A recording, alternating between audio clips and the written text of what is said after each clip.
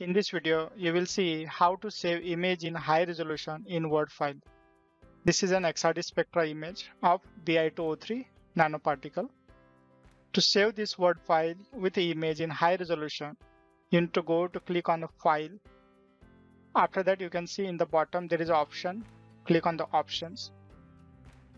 Once you click on the option, one new window will pop up. In this, you need to click on the advanced.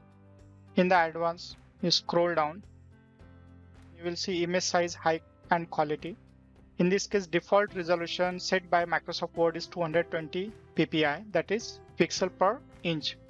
What you need to click over here and set it to high fidelity. Once you choose this option, say OK, and after that you can save this file. The image will be saved in a high resolution, which is useful when you want to publish this work in a research paper. Thank you for watching this video. If you like it, do share and subscribe.